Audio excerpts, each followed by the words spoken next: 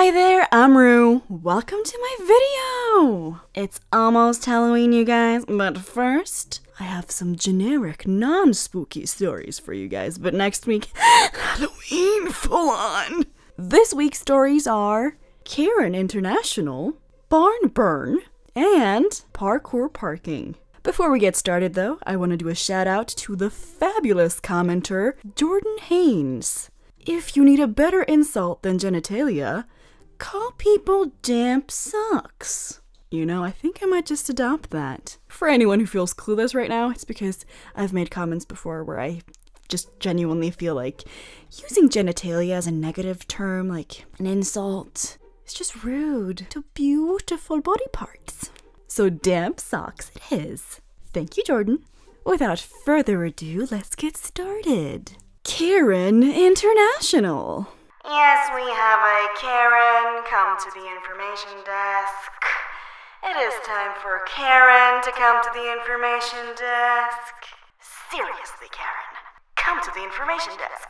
Another international Karen. Ooh, goody. Karen threatens to report me to the school for not chaperoning a school trip my son wasn't going on. Context. I'm from Switzerland, and I currently live in the German-speaking part of Switzerland. I was raised trilingual, English, French, and German because my dad comes from the UK, my mom comes from Geneva, a French-speaking canton, and I was raised in Zurich, which speaks German. I'm already impressed. Like, I had a couple of languages in school, but yeah, I'm still clinging on to my Duolingo, hoping that one day I will also be trilingual. I decided to raise my son trilingual as well, and my sister and her kids live in a French-speaking part of Switzerland, which means that he had plenty of chances to practice his French. Swiss schools are required to teach all kids English, and at least one other language of Switzerland other than their native language. Since my son already spoke fluent French, he decided to take Italian like I did at his age, instead of wasting time learning a language he was already fluent in. This year, there were school trips to the country where your language was spoken. French learners went to France. Italian learners went to Italy. Romansh learners were the only group who didn't leave Switzerland. Anyway, on to the story at hand. I was picking up my son from school and was talking to some of the other parents in the schoolyard when Karen appeared. I don't really talk to her very often. She usually hangs around the other side of the schoolyard. And our children know each other but aren't really friends. The following conversation ensues. Will you be coming on the France trip in a few weeks? No, I have work that week, and my son is in the Italian class, so I'm gonna chaperone the Italy trip. Why don't you want to supervise the France trip as well? 'Cause I have work that week? Well, I don't speak French, and I wanted to go out after the kids are asleep, so I was hoping you would come so you could translate things for me. Yeah, I don't think that's a good idea. You probably shouldn't be chaperoning a French trip if you don't speak French. And you really shouldn't be drinking? I mean, seriously. I thought the whole point of adult chaperones was so they could get kids out of situations they couldn't get themselves out of. How could they do that if they didn't speak the language of the country they were in and they were shit-faced on wine? It's a France trip. You gotta drink wine. What's on a France trip that doesn't have wine in it? One for children? I think Karen got the message because she sort of drifted off. It wasn't too abrupt, so it didn't appear rude or anything, but she didn't stick around for long after that. The next day was a Friday, so my son had his best friend round to play some video games after school. And my son's friend told me that she freaked out. She and my son's friend's mom are really good friends, and she came over after school that day, fuming that I wouldn't be her personal translator for the weekend, while she got drunk, talking about reporting me to the school for being so disrespectful. I assume she means the one for children comment, but it's a Karen. She might just mean me not helping her. What she thought the school was going to do is beyond me. I thought about telling the school. There were 3 witnesses, but then my son's friend told me that his parents had already done it. Apparently, they were horrified that someone who was going to be watching their son would be drinking on the job, and they reported it the very next morning. Apparently, she'd told the school that she spoke perfect French to get on the trip. She's no longer chaperoning the trip, and all those kids are safer for it. Wow. I would just like to say, I think she has an alcohol problem. Like, you have to be pretty miserable in your life to be like, my kid is going to France and I'ma get on that trip because, you know, wine. That is just so sad. Barn burn. Entitled mother tells me to get out of my barn.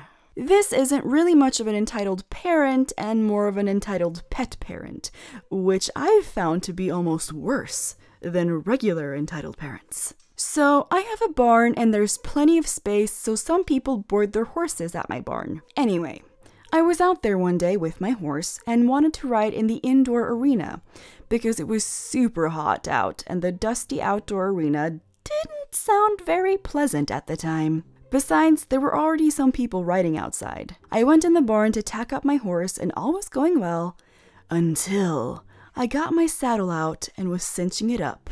One of the boarders approached me. Cast, me, entitled pet mother, and nice boarder. Can you please take your horse outside? My horse is relaxing right now and he doesn't like other horses. What do you mean?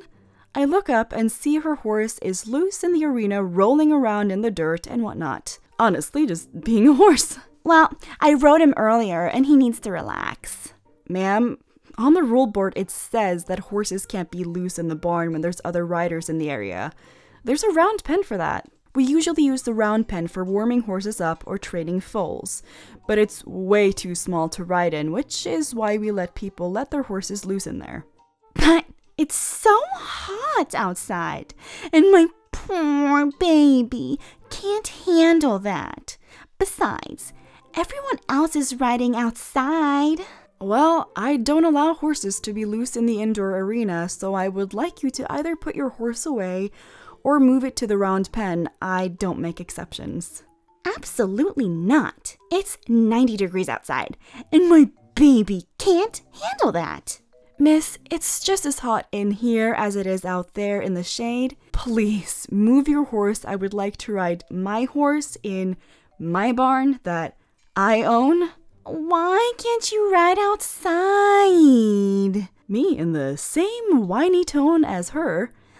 It's 90 degrees outside. My poor baby can't handle that. And then in a normal tone, it's my barn and I would like to ride here while following the rules, so please, if you don't move your horse, I'm going to have to do it for you.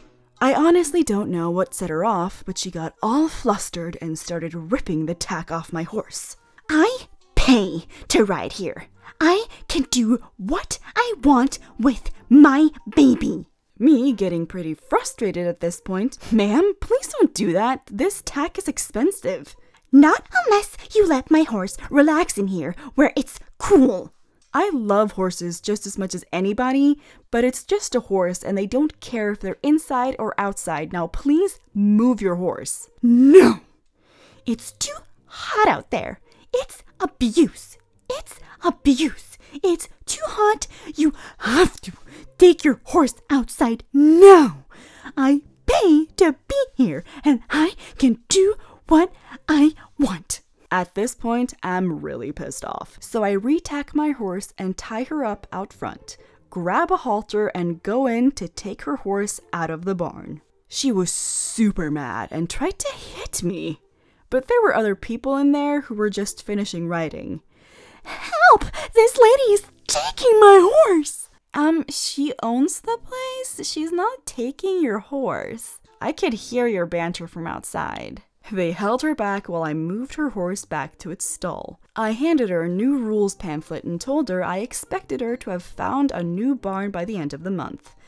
I honestly don't care that I lost a client since she was a blob and I don't want that environment in my barn. Wow. Here's the thing, if she wants to have like full reign of a barn, then she should own her own barn. I don't agree with horses don't care if it's cool or hot because I'm an animal lover and no. But yeah, girl, if it's not your barn, you do not get to set the rules. The fact that she starts attacking your horse, basically like ripping off its equipment, is just alarming. Oh my god. I bet you her horse would have loved the fresh air though. So if it's equally as hot outside as it is inside, then I'm not a horse, but I would prefer being outside in the fresh air and the breeze or whatever. Parkour parking. Family parks in our driveway and wants to sue us because we towed their car. My family lives 2 minutes away from a very nice little Chinese restaurant. It's quite popular, but got limited parking and visitors always have to park a few minutes away. Around 10 minutes away is a good spot, and that's even advertised by the restaurant. A few weeks ago, a family apparently thought the 10 minutes by foot are way too much, and decided to park in our driveway, directly in front of our garage. Don't get me wrong, you definitely can't mistake our driveway for a normal parking space. We have flowers and a small tree surrounding it, like a small front yard. Anyway, we don't really know when they arrived, but when my mom came home at 7 p.m., the car was already there. She parked on the side of the road and went inside, thinking we had guests. When neither my dad nor me had anyone over, my parents asked all 4 immediate neighbors, and when no one knew whose car it was, we waited for an hour and called the towing service. It was 9 p.m. by then. They came and took the car away. At around 11 p.m., someone rang at our door. Who would have guessed? It was the family who owned the car. A mom, a dad, and 2 brats. When my dad opened, already pissed because it was late, they started to scream in his face. Where is our car? We parked it here and went to the restaurant. Why is it gone?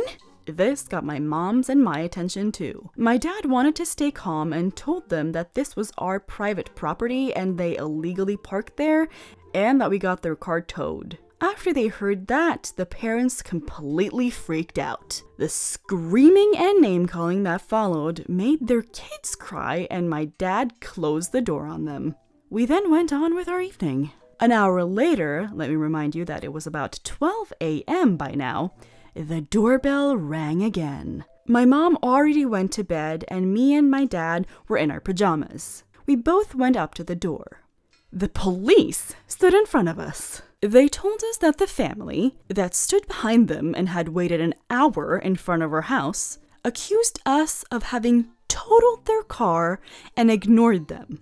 We told them what happened, and after they didn't see a totaled car anywhere and we were in our house, they believed us pretty quick. The officers told us they were sorry and left with the family in tow. After that, nothing really happened. Until we got a bill in the mail. They seriously sent us their bill from the towing and demanded us pay it or else they would sue us. My parents consulted a lawyer and he told us to just ignore it. They can't do anything. After that, we didn't hear from them again. Thanks for reading and sorry for the bad English. I'm from Germany and you might find a few mistakes. Entitled car people are in Germany as well. And here I thought that everyone in Germany was just so organized and efficient. Definitely following all of the traffic rules. I love the fact that they were like, well, first of all, they totaled our car, and second of all, they ignored us. How dare they? That's all I have for you guys this time. Do stop by next Friday. Halloween is upon us. It's not just like one day, it's a whole month. Oh yes, you know you're serious about your Halloween when you have a whole month. Some people have birthday weeks. I have Halloween months. If I had it my way, it would always be Halloween. So yeah, subscribe. Speaking of Halloween, if you have any spooky stories you want me to read, now would be the time to submit it on my website. Link in the description. Also, if you want to see my adorable fur babies, follow me on Instagram. I've decided not to be so paranoid in life, and it's unhealthy, so I've decided to share more of my life. And since my babies are 99.9% of my life, yes, I am a bona fide cat lady, there's a lot of cat pictures. You should check it out. They're adorable. Also, stick figure comics. And check out my stream on Twitch, where I will be streaming my WoW Classic. I'm just gonna get my mount, so level 40, and then I'm a stream. Because I feel like it doesn't really get interesting until then. So yeah, get ready. As always, thank you so much, Capra. You're the best patron ever.